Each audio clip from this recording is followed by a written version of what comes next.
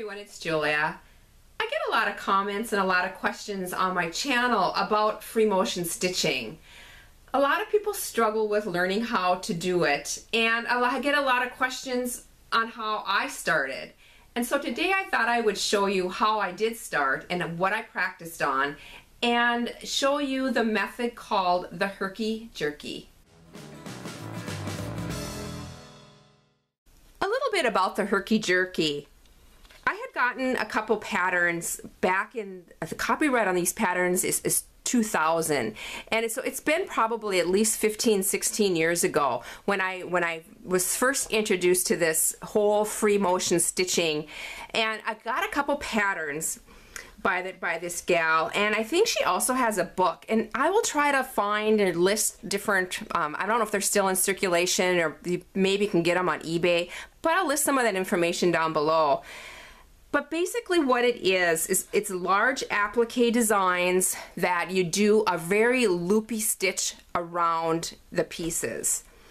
And I would literally do just tons of these large applique pieces, and I would practice and practice and practice going around them doing this herky jerky loopy stitching method. And it was really good practice for me. I think the number one problem that people have, or that I experienced when I started, was just the moving of the fabric, and it takes a lot of eye-hand coordination to get it right, and it just takes a lot of practice. Here's an example of some of the appliques that we are going to be working on today. And again, I said it's large pieces. These are 100% cotton fabrics that I have just put on the back, backing, and this is just like a quilting wadding or quilting batting that I adhered these to. I still have one more design that I'm going to be doing, and so I thought I would show you how I'm doing this. And this is a star design. I have a stencil with the star and the heart in different sizes. I'm going to use the largest size of this star, and this is Heat and Bond Light that I am using, and the Heat and Bond Light is the heat and bond that you want to use if you're doing any stitching, and it comes in the purple package. I picked mine up at Walmart. Again, just tracing the star through this stencil.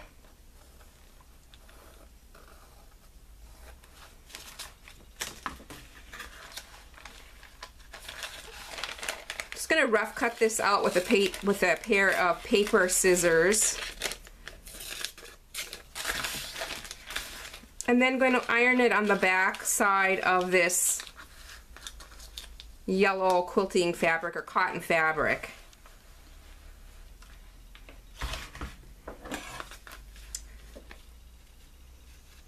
And now I'm going to fussy cut going around this star.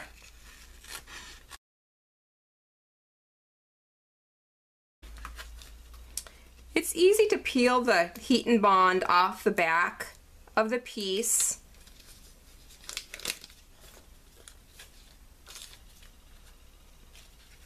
And now ironing this onto my quilting fleece. I'm going to set up my sewing machine next and show you this herky jerky loopy movement that I'm going to be doing all the way around these pieces. I'm going to be using black thread, not only so you can see it better, but honestly I use black thread a lot when I do my applique, or like a brown thread. It kind of gives it like a sketched on kind of look, and it's kind of messy, and I like the look. And so I'm going to go ahead, I'm setting up at the sewing machine, and so you can see the next step. I have my free motion quilting foot on. Sometimes it's called a darner foot. You can, if this foot did not come with your sewing machine, you can purchase these. Amazon has them, or just contact your local sewing machine dealer and they can help you find the one that is correct for your sewing machine. Sewing machines either are a short shank or a long shank, and so you do have to get the right one that fits your machine. The other things you have to do is drop your feed dogs, and in certain sewing machines this is in a different sometimes it's on a back lever or a front lever. On this particular sewing machine, this is a Janome, it's on the side. And so I'm going to go ahead and drop my feed dogs. And I'm going to be doing the motion in this. Some of the different literature that I have read and mentioned that you may have to lower your stitch length down to 0. I don't have to do that on this machine, but if you find that if it's not working out for you, you might want to try that also. The only thing I do is do my foot and drop my feed dogs. I just lowered my pressure foot, and you can see that you can freely move this, and that is what's so nice about the free motion foot. You can just go anywhere you want. It's awesome because you don't have to lift up your pressure foot to turn. You can go sideways, you can go backwards, you can go left, you can go right, and you do all the moving. When I start, I start and I do a little wiggle. That kind of locks the stitch, and then I go ahead and clip this off.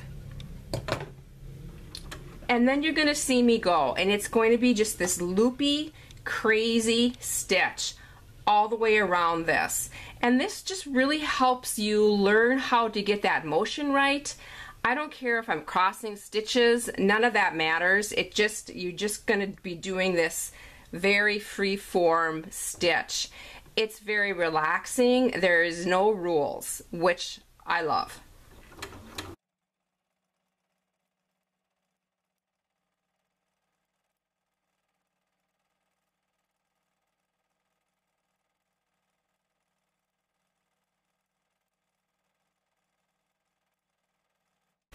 At the end, I'm going to again just do a little wiggle.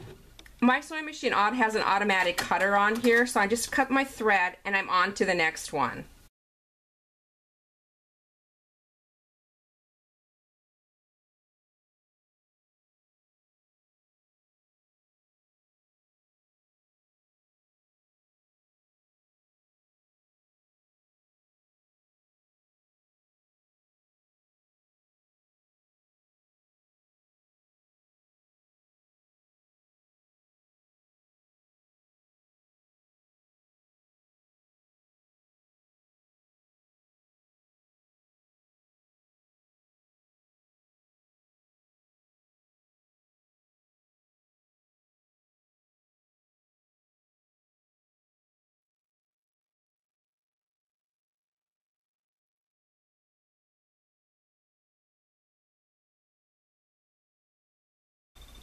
Here's a close-up of this crazy stitch.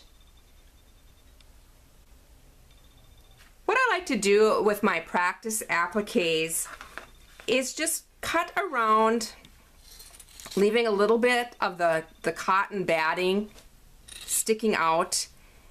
And I use these for patches. They're cute on little zippered pouches, whatever you want to do with them. They just add a cute little, real homespun look to whatever you're creating. I hope you enjoyed this, and I hope this answers some of your questions and gives you some confidence in trying free motion stitching. Once you get the hang of it, the possibilities are endless. Have a great weekend, you guys. We actually up here in Minnesota had our very first school late start. We have icy roads, and it's just a perfect start of a weekend in my sewing room sewing. So thanks so much for watching. Bye.